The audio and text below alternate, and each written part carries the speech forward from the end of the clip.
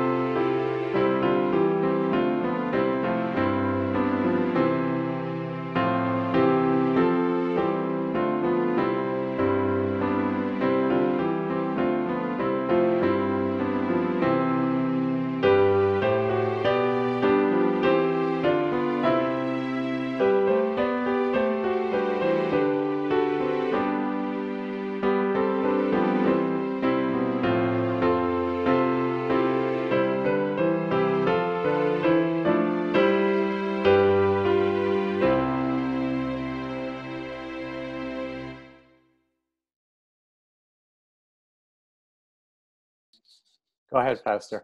Okay. Good morning, everybody. The one thing I wanted to add to your announcements, Mark, if I might, this went out in email, but just to encourage everybody to be part of a Bible study that I'm holding on fear. That starts April 22nd at 6:30. Of course, that will be Zoom, and it goes for 5 weeks.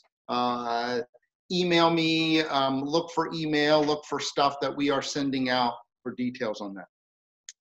Hopefully you all have your bulletin in front of you, and our service this day begins with Thanksgiving for baptism. Now you're muted. However, my husband, David, will be doing the congregation parts. So please say those parts with him as a part of this service. Alleluia! Christ is risen. Christ is risen indeed. Alleluia. Joined to Christ in the waters of baptism, we are raised with him to new life. Let us give thanks for the gift of baptism. We give you thanks, O God, for in the beginning your Spirit, you created us in your image and planted us in a well-watered garden. In the desert, you promised pools of water for the parched, and you gave us water from the rock. When we did not know the way, you sent the Good Shepherd to lead us to still waters. At the cross, you watered us from Jesus' wounded side. And on this day, you shower us again with the water of life. We praise you for your salvation through water, for the water in the font, and for all water everywhere. Bathe us in your forgiveness, grace, and love. Satisfy the thirsty and give us the life only you can give. To you be given honor and praise through Jesus Christ our Lord, in the unity of the Holy Spirit, now and forever. Amen. The grace of our Lord Jesus Christ, the love of God, and the communion of the Holy Spirit be with you all. And also with you. In peace, let us pray to the Lord. Lord, have mercy.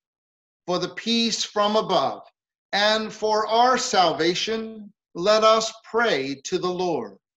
Lord, have mercy. For the peace of the whole world, for the well-being of the Church of God, and for the unity of all, let us pray to the Lord. Lord, have mercy. For all the holy houses that we reside in, and for all who offer here their worship and praise, let us pray to the Lord. Lord, have mercy. Help, save, comfort, and defend us, gracious Lord. Amen. Amen. Let us pray. O God, you gave your only Son to suffer death on the cross for our redemption. And by his glorious resurrection, you delivered us from the power of death. Make us die every day to sin, that we may live with him forever in the joy of the resurrection. Through your Son, Jesus Christ our Lord, who lives and reigns with you in the Holy Spirit, one God, now and forever. Amen. Amen.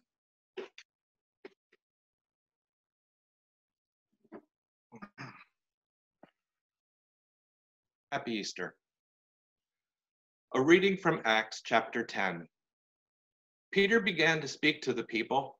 I truly understand that God shows no partiality, but in every nation, anyone who fears him and does what is right is acceptable to him. You know the message he sent to the people of Israel, preaching peace by Jesus Christ. He is the Lord of all. That message spread through Judea, beginning in Galilee, after the baptism of John announced how God anointed Jesus of Nazareth with the Holy Spirit, with the power, and how he went about doing good and healing all who were oppressed by the devil. for God was with him. We are witnesses to all that he did both in Judea and in Jerusalem. They put him to death by hanging on a tree. But God raised him on the third day and allowed him to appear, not to all the people, but to us who were chosen by God as witnesses, and who ate and drank with him after he rose from the dead. He commanded to us to preach to the people and to testify that he is the one ordained by God as judge of the living and the dead. All the prophets testify that he is the one, all the prophets testify about him that everyone who believes in him receives forgiveness of sins through his name. The word of the Lord. Thanks be to God. The second reading from Romans chapter 5. If you have been raised with Christ, seek the things that are above, where Christ is, seated at the right hand of God.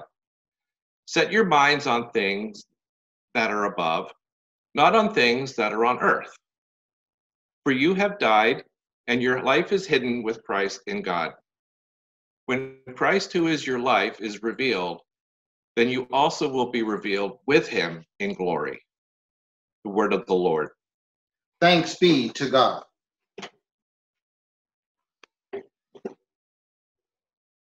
The Holy Gospel is according to St. Matthew, the 4th chapter.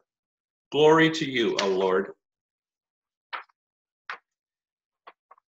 After the Sabbath, as the first day of the week was dawning, Mary Magdalene and the other Mary went to see the tomb.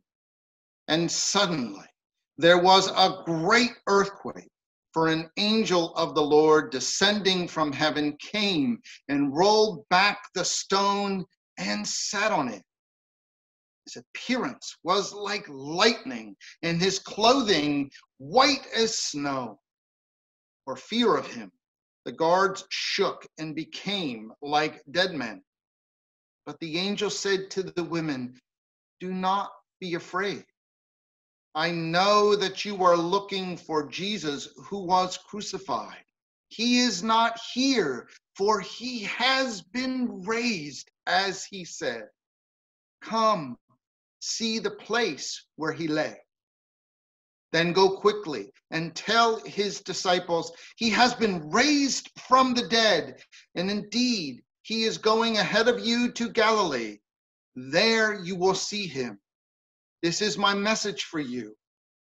So they left the tomb quickly with fear and great joy and ran to tell his disciples. Suddenly, Jesus met them and said, "Greetings." And they came to him, took hold of his feet and worshiped him. Then Jesus said to them, "Do not be afraid. Go and tell my brothers to go to Galilee. There they will see me." The Gospel of the Lord. Praise to you, O Christ.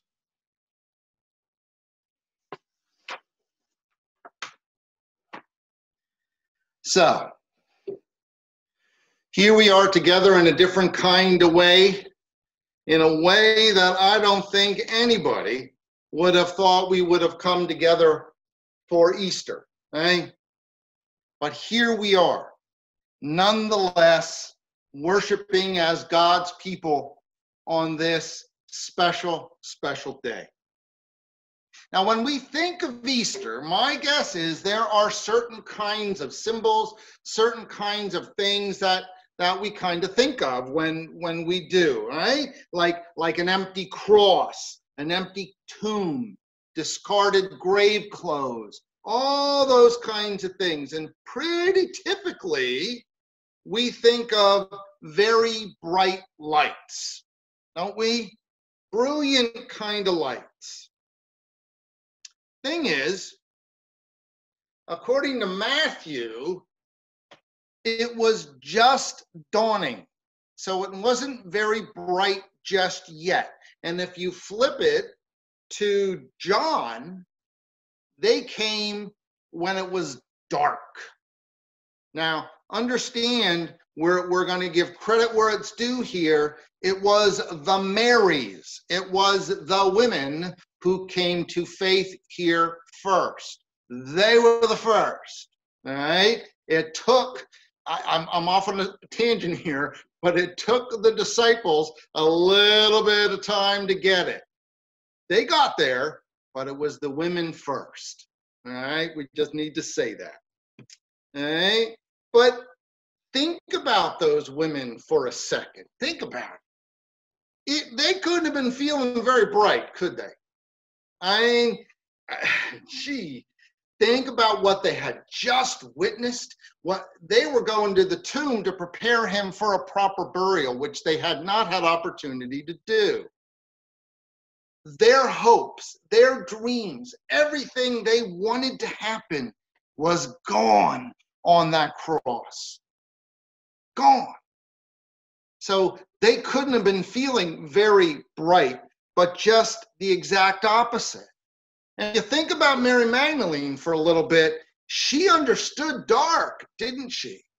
Jesus kind of came across her and she was in a dark time. This was not okay for her.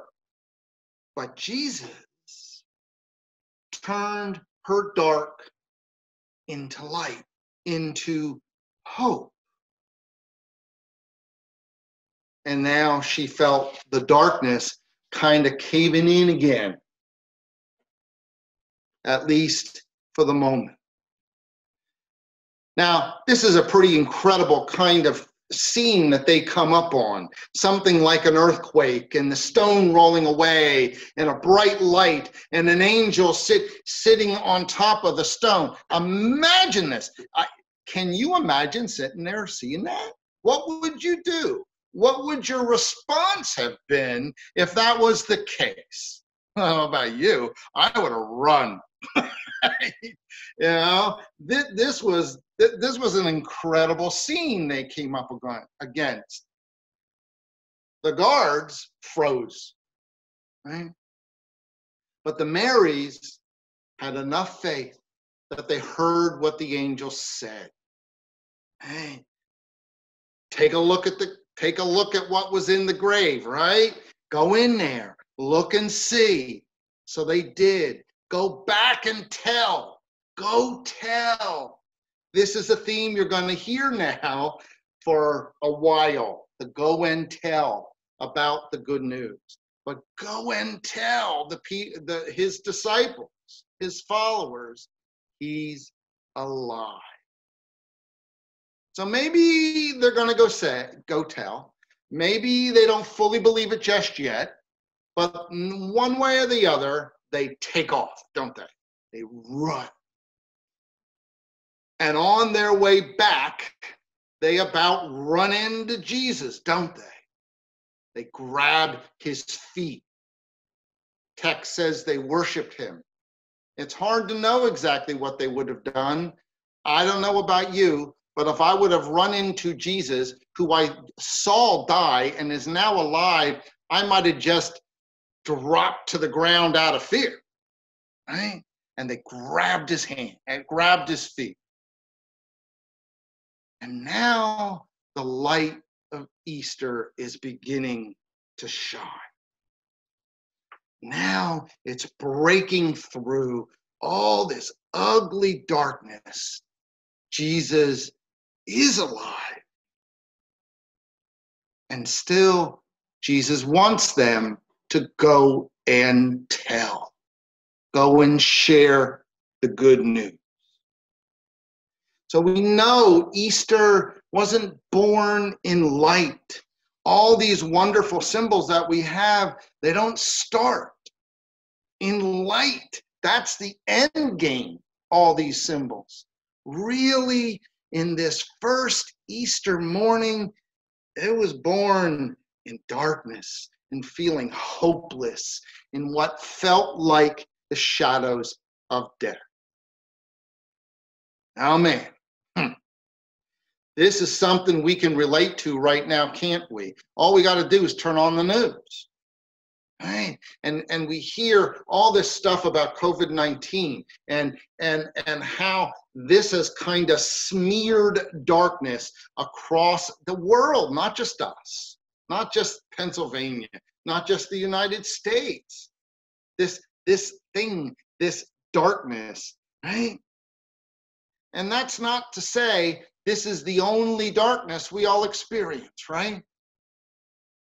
This is what's going on now, but other things are going on in our lives like they did before. And despite all that, here we are, celebrating this thing we call Easter, celebrating the fact that the resurrection cannot be diminished. Rather, the resurrection has the power, has the ability to melt the shadows of darkness away. That's the power of the resurrection. That's what it is. That's what we grab a hold of this day. That we don't let the world and all that it does and all the stuff we run into, and that includes COVID-19, take away the power of the resurrection. It can. It just simply doesn't have the power.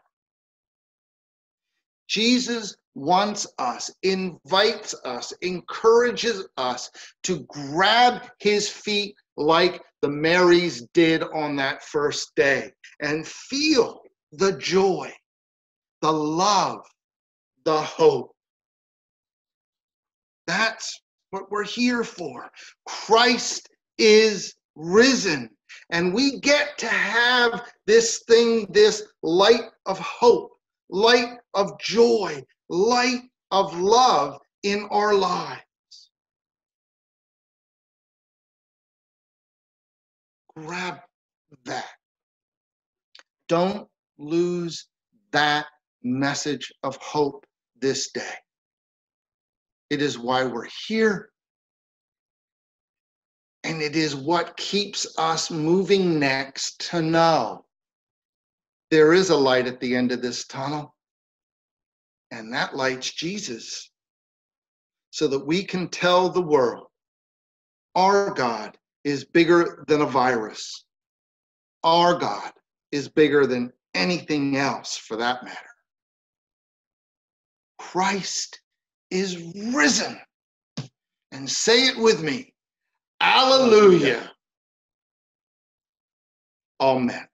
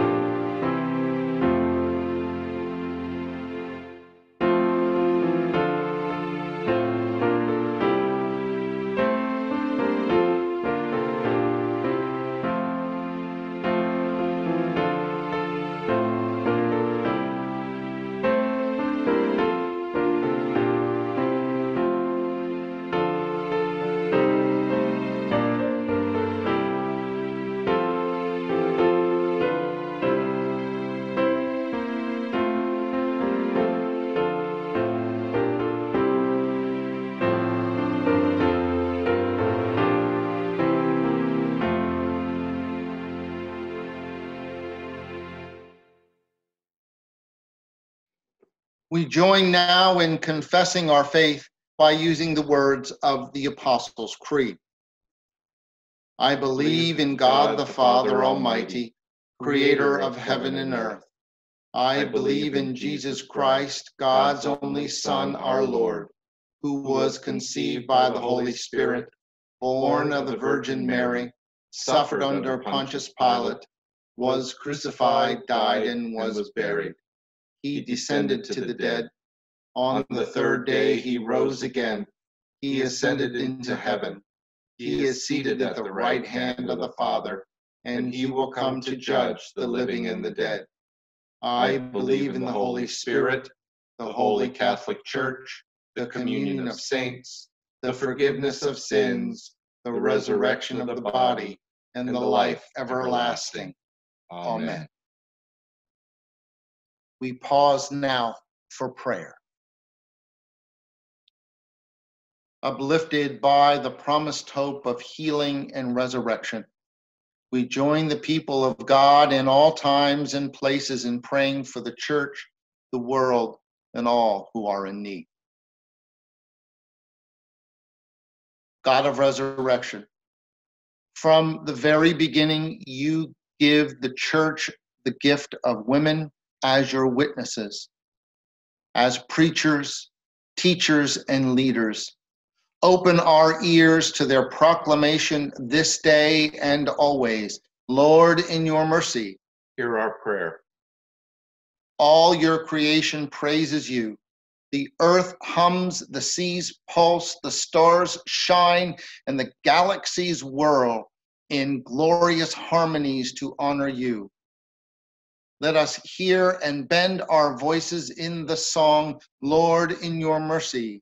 Hear our prayer. The countries of the world experience disunity and conflict. We set our minds on fear and greed rather than on your rule of justice and steadfast love. Build up all countries on your cornerstone of peace. Lord, in your mercy. Hear our prayer. We still weep with those who weep and mourn with those who mourn. Cradle the fearful, the suffering, and the dying, assuring them of your loving presence. Especially we name Maisie, Diane, Christy, Shirley, Ruth, Doreen, Pastor Dufresne, Pam, and those who we now name silently or in our hearts.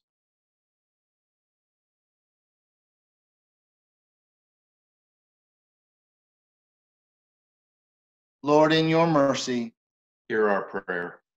bless the creative and helpful service of worship leaders this day. Musicians and ushers, greeters, worship assistants, preachers, readers, and all others who provide welcome and hospitality in our midst. Lord, in your mercy, Hear our prayer. we pray for St. Stephen's Lutheran Church and Pastor Werner Cook. Hear us, O God. Hear Yeah. our prayer. Risen Lord, you went ahead of us into the grave and defeated the powers of evil. We remember those who have died. Inspire us to live our lives in this resurrection hope and draw us to you in our final days. Lord, in your mercy. Hear our prayer. Heavenly God, we pray for all those who have been affected by the COVID-19 virus. Dear God, we pray that you would bless them with the healing power of your Spirit. Help us, dear God, not to forget those who suffer from other ailments, that you would help and support and bless them with that same healing spirit. Lord, in your mercy. Hear our prayer. Heavenly God, we pray for those on the front line, those who keep grocery stores open, those who work in hospitals and emergency wards and ambulances, all the first responders, dear God. We pray that you would be with all of them, that you would keep them safe. Lord, in your mercy. Hear our prayer. And now with bold confidence in your love, Almighty God, we place all for whom we pray into your eternal care through Christ our Lord. Amen. Amen. Lord, remember us in your kingdom and teach us to pray. Our Father, who art in heaven, hallowed be thy name. Thy kingdom come, thy will be done, on earth as it is in heaven. Give us this day our daily bread, and forgive us our trespasses, as we forgive those who trespass against us. And lead us not into temptation, but deliver us from evil. For thine is the kingdom, the power, and the glory, forever and ever. Amen. And now may the one who brought forth Jesus from the dead raise you to new life, fill you with hope, and turn your mourning into dancing. Almighty God, Father, Son, and Holy Spirit, bless you now and forever. Amen. Amen.